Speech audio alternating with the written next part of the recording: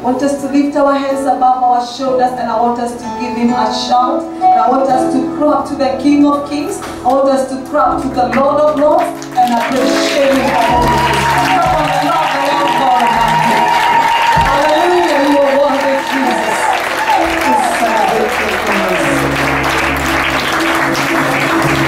The topic of what God has given me this day is divine reversals of negatives. Judges chapter 11. Now Jephthah the Gibeonite was a mighty man of valor, but he was the son of a harlot, and Gilead begot Jephthah. Gilead's wife bore sons, and when his wife's sons grew up, they drove Jephthah out and said to him, "You shall have no inheritance in our father's house, for you are the son of another woman." Then Jephthah fled from his brothers and dwelt in the land of Tob. And worthless men gathered together with Jephthah and went out raiding with him. I want to present to us this day that God knows everything in our lives. And there is nothing we can go to introduce God to, anything concerning our lives. He knows every particular. He knows everything, that even some of the things we do not know, he knows them. And so when we bring them to him, it is not news.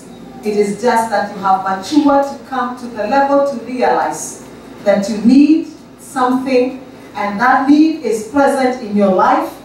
And when you bring it to God in prayer, he says, "Now my daughter, my son knows that this thing is pleasant, and his father needs to deal with it."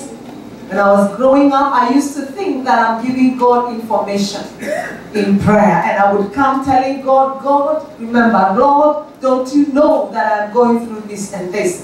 Lord, don't you know that this and this is happening?" But then I realized even before I told him, "Don't you know?" he already knows about it. Amen. So I no longer go to the Father telling him, "Don't you know?" I come saying, "Father, I have come because of this issue, which we both of us know." Come on, give your neighbor a high five.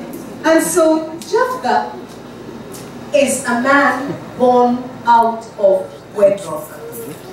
He's a man born out of harlotry.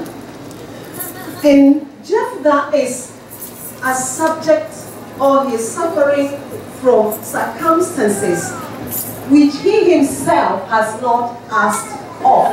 So there are negatives we have suffered. Hallelujah. There are negatives we have suffered, but we have nothing to do with them.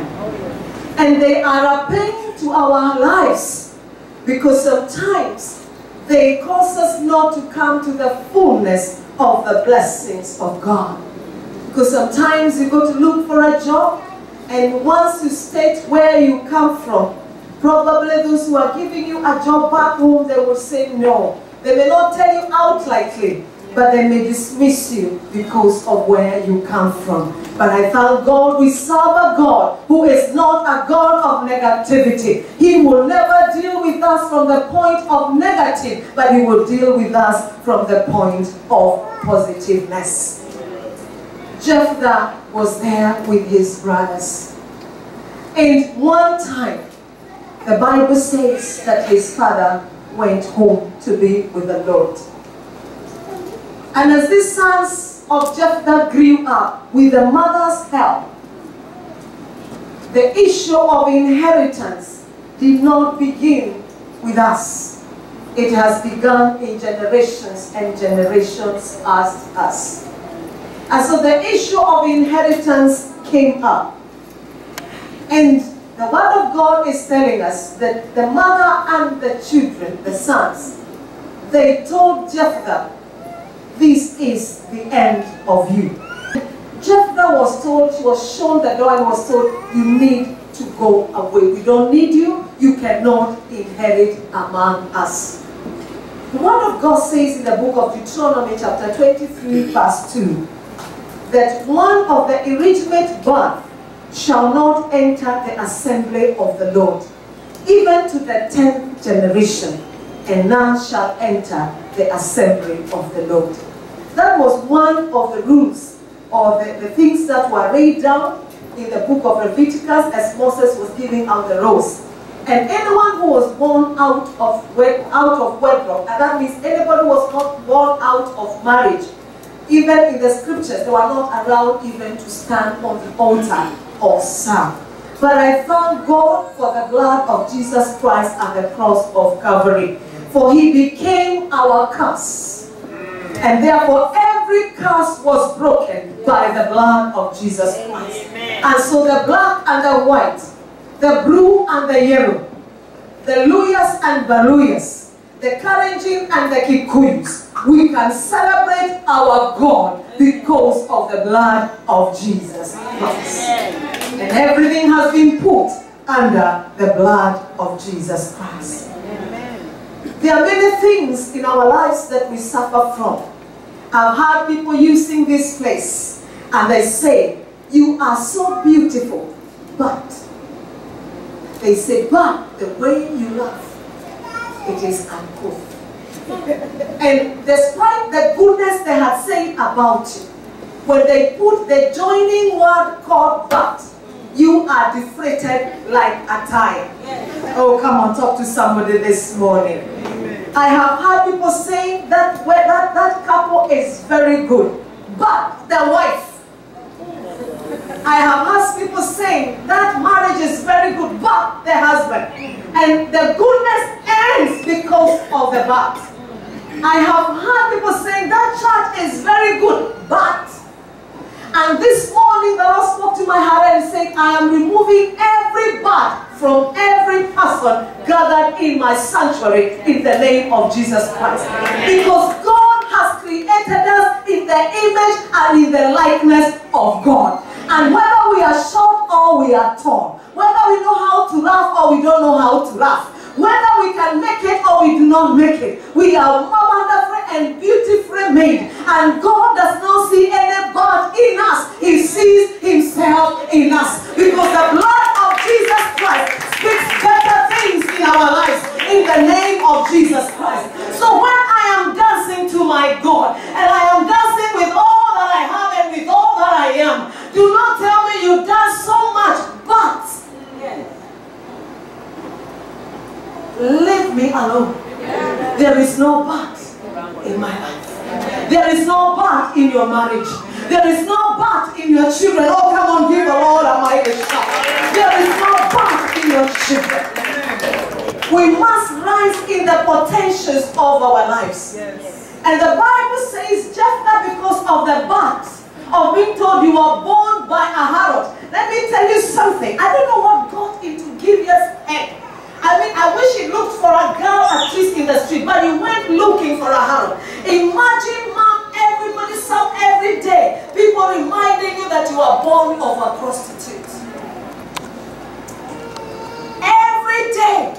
It is not your making. You never asked your father to do it. You never asked to be born. There are things that eat us up. Even when the word of God has been spoken and we know we are great men and we know we are going somewhere. When we go back into our homes, when we are alone in the bathroom, the enemy comes and says, but no one in your family has ever been a millionaire.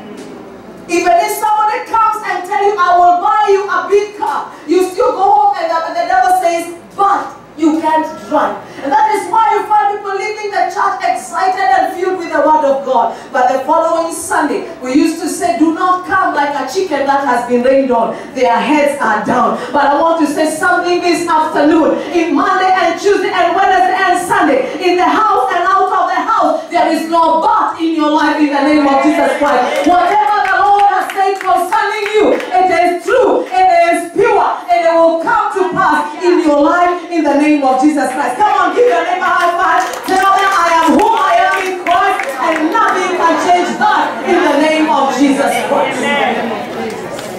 And Jephthah was not able to deal with the spirit of rejection. It was said over and over and over his life. So when he was chased away, my desire would have been he would have stood his ground. Because like Jabez, when he was going through so much, a great rejection, and there was pain in his life, among his brothers who were blessed, the brothers of Jabez were good, they were blessed, and they were flying high. But Jabez, despite what he was going through and the lack in his life, instead of the rejection, instead of him agreeing with the rejection, he disagreed with it. And he came to prayer and he said, "Oh Lord, enlarge my territory and free me from pain." Amen. How we respond to the buts determines where we go. Amen. 2 years ago, I'll give you a story. When I came here, I was size 18W. Very big. Come on, give your neighbor a high five. Very big.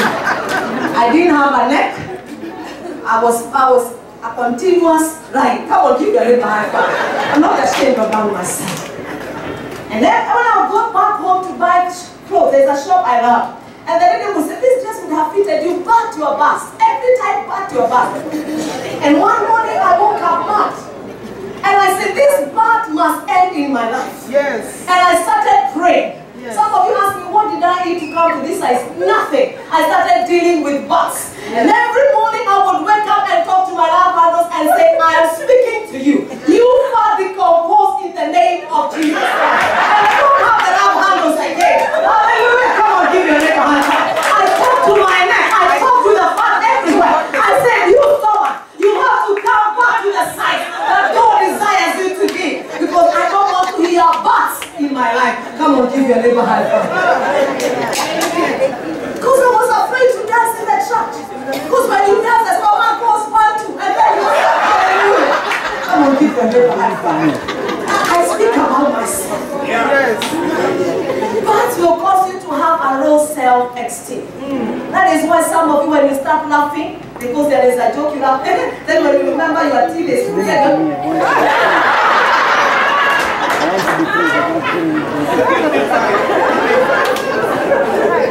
Are we blessed in the house of God? Yes. We are eliminating every negative part. Amen. And Jephthah did not react like Jabez. He went and joined a group of hooligans. He thought, "This is my group. This is my clique. I am nobody. I am a son of a harlot. I've been sent away. Then the only thing that can be beneficial to me is joining with the nobodies." Let me say this. Your cycles determine how far you can go. And I have heard people say that this one understands me. I have seen single women who are my age. We want other single women of our age so that we can warm ourselves. The creeks we abide in can determine whether we will ever rise our heads or we will never rise our heads. And so Jephthah burdened himself with the wrong company. And there were thanks. He lost his identity. Today I want to speak to anyone in this auditorium. If by any case or by any situation you have lost your identity by what was spoken to you, I cancel it in the name of Jesus. Amen. For God desires that you live a full life. And sometimes people know our stories when we are not saved. And when we go to fellowship and we start saying hallelujah and we see them, we go down like a balloon. They knew that, but it is under the blood of Jesus Christ. And even myself, I have a story about them. So nobody is going to cause me to have less